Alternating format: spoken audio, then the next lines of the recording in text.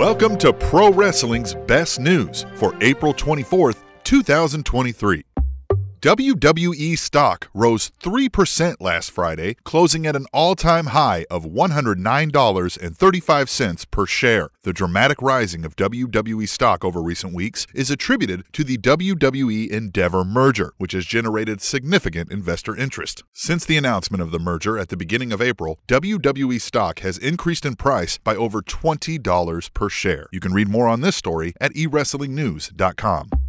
A rare Dwayne "The Rock" Johnson trading card has become the most expensive pro wrestling card ever after it was sold for $126,000 on Thursday. The 2022 WWE Black Prism card of The Rock is the only one of its kind and depicts The Rock hitting his rock-bottom finisher to Stone Cold Steve Austin. You can read more on this story at sportskita.com. Fightful Select reported this week that AEW star Thunder Rosa is still not medically cleared after missing 8 months of in-ring action and may require surgery before she can resume wrestling. As of late, Thunder Rosa has been working on the broadcast team providing Spanish commentary. No official surgery announcement has been made by Thunder Rosa or AEW at this time. You can read more on this story at WrestlingInc.com. Fightful Select reported this week that an effective talent hiring freeze has been in place since January at WWE, since the return of Vince McMahon to daily operations. Several free agents have suggested that WWE abandoned discussions lately, even though they seemingly had interest in signing. Fightful Select says one source at the company said most of the hiring freeze was due to the company's focus on the merger of WWE and Endeavor, and that typical staffing moves will resume soon. You can read more on this story at eWrestlingNews.com.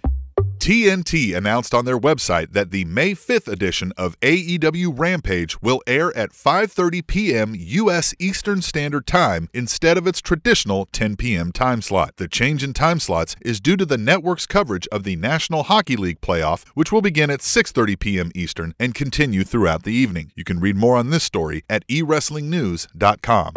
Celebrating 60 years of their world title, WWE released a video list of the 30 greatest world title changes in the history of the company. The list includes names of every era of WWE, including Seth Rollins cashing in his Money in the Bank contract at WrestleMania 31 to win the WWE Championship at number 3, Kofi Kingston defeating Daniel Bryan at WrestleMania 35 to win the WWE Championship at number 2, and Mankind defeating The Rock on Raw to win the WWE Championship at number 1. You can read more on this story at WWE.com.